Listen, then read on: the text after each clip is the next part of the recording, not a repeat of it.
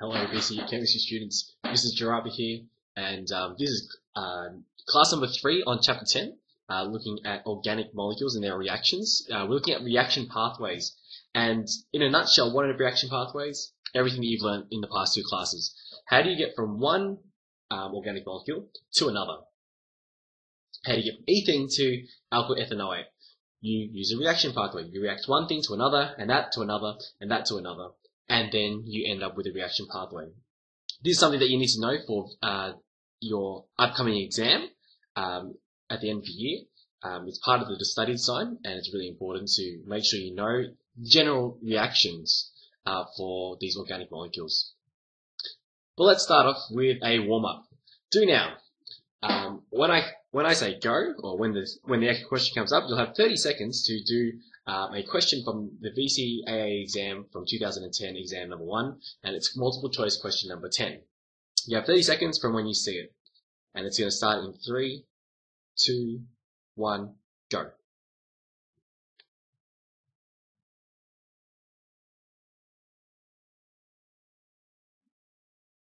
Okay, we are 10 seconds down.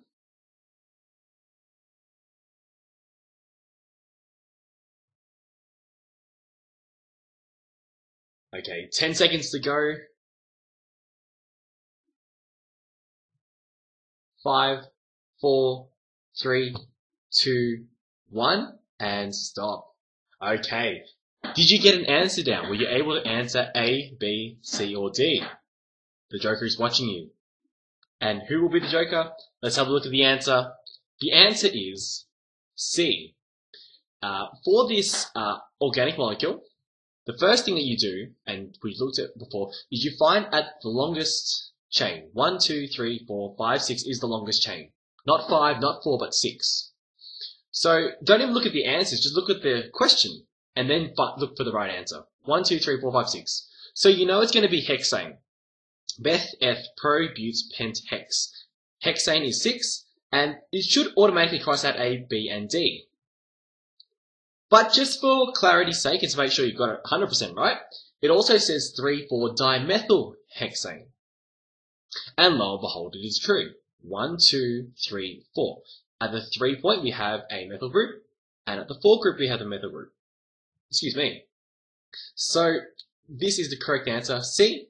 70% of people got that right on the exam, and hopefully you are part of that 70%. If not, go back to the questions as per the practice exams and do some more practice. Get it right. 30 seconds is plenty of time to do a multiple choice question in the exam. You should aim to do your multiple choice questions in 30-second allotments. If you get them done quicker, fantastic, but try not to spend more than 30 seconds at a time, otherwise you'll run out of time for the short answer questions. So like I said before, we're looking at reaction pathways. How do you get from one organic molecule to the other based upon the things that you already know about them? You should know that if you want to get ethane to chloroethane, you need chlorine gas. Okay? And you need to react that to have one chlorine group jump on there. And you also need to know that to get from chloroethane to ethanol, it's a substitution reaction, and that requires a base, sodium hydroxide. Not water, but sodium hydroxide, and then from there, it goes on. So the learning intentions today, and make sure you copy these down, is that you should be able to recall and apply the specific reactions of alkanes, that is the reactions from one type of alkane to another, to create the reaction pathways of all the other organic molecules. In particular, you should be able to create reaction pathways for organic molecules between alkanes and esters. So if you're given an alkane and an ester in the exam, you should be able to draw all the links in between. And at the end of this class, you'll have an opportunity to do that as part of a previous practice exam question. And the second thing we're going to be looking at is looking at yield, and how do we account yield into our reaction pathways. You should be able to describe the importance of yield and calculate yields based upon the given reaction pathways. Here's the same tips from the last 2 classes. Make sure you have your textbook open, unless I tell you not to. Make sure you write down the learning intentions, assess criteria, and that you actually fulfill them. Make sure you write down important notes from Chapter 10.5, and make sure you don't copy them word for word from my slides. Make them yourselves. And make sure you also interact with Edmodo. Put your questions up on there. If I'll ask you to submit work, please do that as well. These slides will also be available on Edmodo. So let's have a look at reaction pathways. It's important to know because from the study design for chemistry, you have to know the reactions of alkanes. Alkenes, A means haloalkanes. Halo meaning like halogens, like chlorine. If it's chlorine attached to it, it's a halogen, haloalkane. Alkanols and carboxylic acids.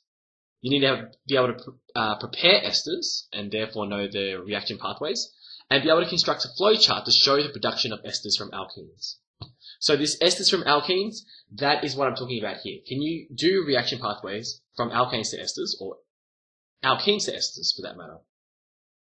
And you need to be able to describe generic reactions from alkenes to esters. Okay? And you need to know all the parts in the middle. So if you have an alkene, what will you go to next? And what are the conditions you need? So here's what I want you to do first. On the previous class, I asked you to do a flow chart of all the reactions between alkenes and esters. Okay, so you should have a flow chart done by now. And if you haven't done that yet, I want you to pause the video, go back to the previous one, the previous class, and actually do that task. Draw up a map of the different reactions between alkenes to esters. Okay, they can be generic. You can use figure 10.26 as a guide, but I want you to do one that accounts for everything that's on here. Reactions of alkenes, amines, haloalkanes, alkanols, and carboxylic acids, and esters. Do that flowchart now, and then move on from here. Otherwise, this is going to be very confusing. Okay, so you've done your flowchart. Let's have a look at why we do these reaction pathways. Reaction pathways are all about finding the most efficient and cost-conscious and pure way to create or produce a target organic chemical. And organic chemists are people who are employed by businesses to do this on a large scale. Think of scientists or organic chemists who work for, a pharmaceutical company who make Panadol for you, or organic chemists who make Coca-Cola for you, or synthesize and produce and fraction petroleum for you. People do this and they have to look at the reaction pathways of their reactants and make sure that they can do everything in the best way possible. So the things to consider are these. In a reaction pathway, when you set everything up and you have, X amount of reactants, and you want to make a certain product, how much energy, time, and money and materials are you going to use up in this process? You want to minimize the amount of energy, the amount of time, the amount of money, and the materials as much as possible to make it efficient without sacrificing on the quality of the product. What might take you 3 hours in a lab to create aspirin is now done by massive pharmaceutical companies in 30 seconds, or something like that, because they're able to make efficiency out of the energy, time, money, and materials. And they also look at the things that you're not going to use in the reaction. So if a reaction pathway makes these byproducts that aren't useful or are just wasteful, or if the reaction itself doesn't actually produce a lot of products, low yields, then that's something you have to consider as well. So in the scope of VCE chemistry, you'll be making reactions and mapping them out, and at a smaller scale, you'll be able to decide how the reactions happen. What things will you do, what things will you not do in order to make the reaction pathway the most efficient. We mentioned this term yields, and the yield of a reaction is how much product is made from the reactants you have. So we have theoretical yield, and theoretical yield is how much you make if the mole ratios are exactly the same. So let's say you have 1 mole of glucose and 6 moles of oxygen. You expect to have 6 moles of carbon dioxide and 6 moles of water to be produced. That's a theoretical yield. 1 mole of glucose produces 6 moles of carbon dioxide, of whatever it is, carbon dioxide and water. However, the actual product or the actual yield is how much you really produce.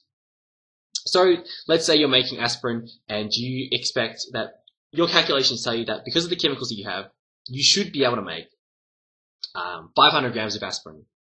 However, when you actually do the experiment and do the reactions, you only make 350. 350 out of the possible 500. Therefore, your yield is less than your actual yield is less than your theoretical yield. We'll look at that soon. So let's go back to the reaction pathways, something that you need to practice. And in your textbooks, well, I want you to have them closed for now. Make sure you close your textbooks from here on in until I tell you to open them again. We're going to look at how we produce ethyl propanoates. It's going to be an ethyl and a propanoate group from ethene and propane. So propane is going to make the propanoate bit. Ethene is going to be the ethyl bit. How are we going to do it? And you can see the first part here. What I want you to do is I want you to create a reaction pathway from ethene to ethanol. So start off with ethene, finish off with ethanol. What are the reactions you're going to have in between? Pause the video, and then when you're done, press play. Okay. If you were stuck, this will help you out. For those of you who are finished, let's have a look. There's two ways to create ethanol from ethene. Pathway 1. Ethene, if you react it with hydrochloric acid, it's an addition reaction and creates chloroethane. And then from chloroethane, you can react it again with this base here, this hydroxyl group, and do a substitution reaction to make ethanol. That's pathway number 1.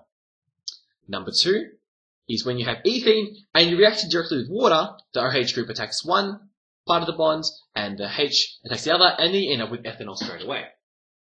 So when it comes to reaction pathways, ethene to ethanol, there's two ways of doing it, this way or that way. From by looking at it, which one do you reckon is more efficient? Without looking at the time it takes for each reaction to occur, which one would be more efficient? Well, it would be pathway number 2 because it has one less step.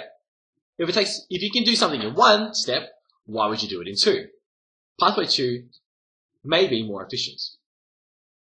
Keep that in mind because we're going to tie this together to make this whole molecule here. Okay, so let's have a look at part 2. Part 2 is looking at this part of the ester. It's the propyl bit, the propanoate from propane. So if you haven't guessed, what I want you to do is try and create propanoic acid from propane. Propanoic acid from propane. Pause the video and figure out how it's done. Okay, so here's how the book describes it, and this is something you have to think about. Here's propane, meth, eth, propane. Propane reacts with chlorine gas, as looked in 10.2. In the presence of UV light, remember these intermediates that you need. You need the chlorine gas and you need UV light to cause a substitution reaction at either end of the propane. And one of the chlorines will substitute on one of the sides, and it'll become one chloropropane, and the hydrogen that it kicks off will join with the other chlorine that's by itself and make hydrochloric acid. It's a byproduct. The one chloropropane reacts with our hydroxyl group and does a substitution, and then you end up with propanol. And there's that propanol there. And then from propanol, we have a reaction, what is a natural reaction of the alcohol to the acid, but we want the accelerated version. Remember, we want things to be as little time as possible, as quick as possible, so we add the dichromate, Cr2O7 2-, and an acidic environment to accelerate that reaction. So if you got that, well done. From here, propane to chloropropane, one chloropropane, it could also produce 2 chloropropane. And how do you get rid of it? Well, the way you get rid of it is through fractional distillation. It's not accessible in the current study design, but it's good to know. You can have a look in chapter 10.6 on how you get rid of unwanted byproducts. Because you don't want 2 chloropropane reacting to propan-2-ol and then making something weird. You want to actually have the right chloropropane molecule, and so you separate that through fractional distillation. In a perfect world, if you could control it, you would have a reaction that doesn't even need to be fractionally distillated and only produces 1 chloropropane. But that's beyond the scope of the study. This should be number 3. Okay, so you've made ethanol from ethane, and you've made propanoic acid from propane. How are you going to put them together? So, if you haven't figured it out already, draw a map of reaction pathway for the production of ethyl propanoate from ethane and propane. Ethene and propane. How are we going to do it? And it looks like this. You can open up your book now. I know you've been busy. This is a full reaction pathway. You can see that the original reactants have to go through processes to make your final products. And you have to know how to get from an ane, an alkane, to a haloalkane or a chloroalkane, to an alkanol, to an acid. And same with the ethene, you should be able to know how to get an alkene to an alcohol and then make this reaction happen at the propanoate. That's the scope and the depth that you need to know. Now, that's number one. Can you create reaction pathways for organic molecules? That takes a lot of practice. You need to practice using those flowcharts and remembering how you get from one to the other. How do you get from an alkane to an alkene, or an alkene to a haloalkane, etc., etc. Yield is something that you need to consider as well, but it's a separate calculation. And yield is all about finding out how much product you'll actually make versus how much you thought you would make. So just like using mole ratios to find out the product that you have from a reaction, yield is calculated based upon how efficient each step is in the reaction. The best way to look at it is in example 10.5. In a particular synthesis, the yield of step A to step B is 80%, and the yield of B to C is 70%. Calculate the overall percentage in preparation from A. If you have a look here, A to B, if it was this reaction here, A to B, ethene to ethanol is a 1-to-1 ratio, but let's say it's not the case, and it's only 80% efficient. That means for every 1 mole of this, you have 0.8 moles of this. And that 0.8 moles of B can react further to make C, and only 70% of that will actually turn to C. And the solution is here. 80% is 8/10 of the theoretical mass of B is formed, and then 7/10 of C is formed from B, and then you just multiply them together. So 80% times 70%, 8/10 over 7/10 gives you 56 over 100, which is 56%. So we're looking at yield, and sometimes reactions don't actually produce what we want. They actually produce less than, because of the way in which they work, the conditions that they're in, the cost cutting that you're doing.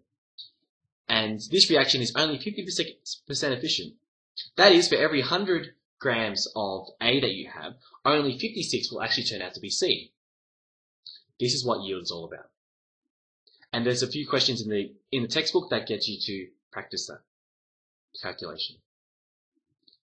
So in summary, we've looked at how reaction pathways work, and looking at how yield is something that we think about. You need to know how to do the reaction pathways. So we're at the end of the class now, and this is what I'd like you to do. As always, there's the questions that have been designated on the student guide, which is on Edmodo, so that you can get your Fs. Make sure you do those questions, and make sure you get those notes down. And also, there's a bit of a bonus attached to underneath this YouTube link on Edmodo. There's this question here. Go back. It's from 2008 Chemistry Exam 1. It's on page 23. I want you to attempt this question and see if you can figure it out. You start off with a chloroalkane, a haloalkane, and you end up with something there. Print it out, work it out, and see if you can get the answer right. The answers will be submitted up on Edmodo later in the week. And that's the end of the class.